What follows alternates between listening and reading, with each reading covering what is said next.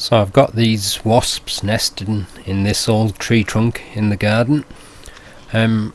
2013 we had a bumblebee nest underneath the ground and we just left them, and I was quite happy to leave these wasps because I think I read that they move on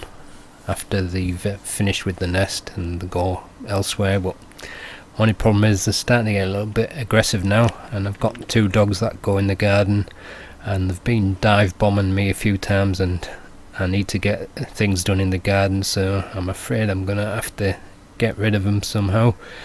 Don't really like to, but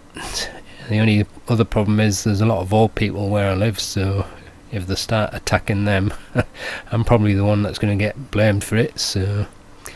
I think they're going to be going soon. But there you go, a wasp nest in an old tree trunk.